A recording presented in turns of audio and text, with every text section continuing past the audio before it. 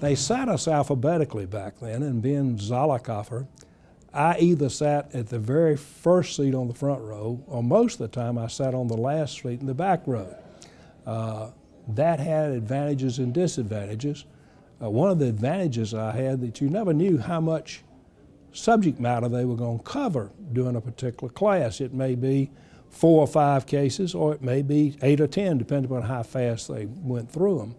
And occasionally you get caught where you had not read but 4 or 5 cases, and all of a sudden you realize they're going to get on case number 8.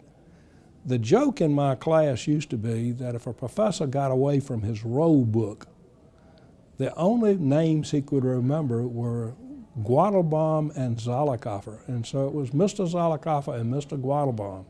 And we probably recited easily 1/3 of the time between the two of us in our entire class. And so knowing that I was probably going to be called on if I hadn't prepared for enough cases, I tended to start looking out of the wonder, but paying very close attention to what was going on and kind of lowering my head a little bit so that the professor would not think I was paying attention. And so he had me in his trap, and so he would say, "What do you think of that, Mr. Zollicoffer?" And I would hopefully get through with reciting a case that I knew, and he would move on to someone else, hopefully doing the other cases that I didn't know what was it all about.